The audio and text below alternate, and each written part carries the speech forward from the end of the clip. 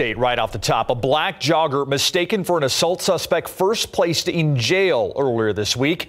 Now just released on bond tonight after spending 2 days behind bars. It's a story we first shared with you on the 6 o'clock news. While he wasn't the man police were looking for, he's now facing 2 felony charges. But the mayor is now making his voice heard in the matter. In a tweet that links to our story on ksat.com, Mayor Ron Nirenberg says, quote, "I am seeking a full accounting of this incident, which is currently under investigation. We have to approach this situation seriously because every single resident deserves fair and equitable treatment from their city." End quote.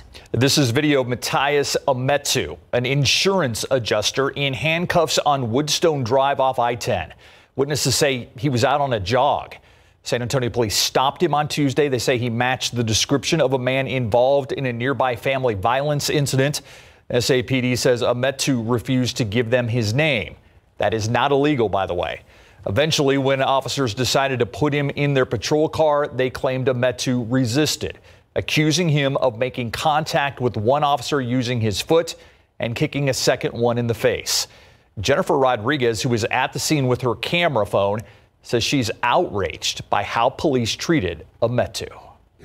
There was nothing normal about that, about a guy jogging and getting pulled over and then getting detained like that.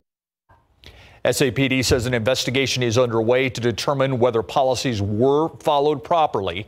Again, Ametu bonded out of jail tonight. The suspect in the family violence case has not been arrested.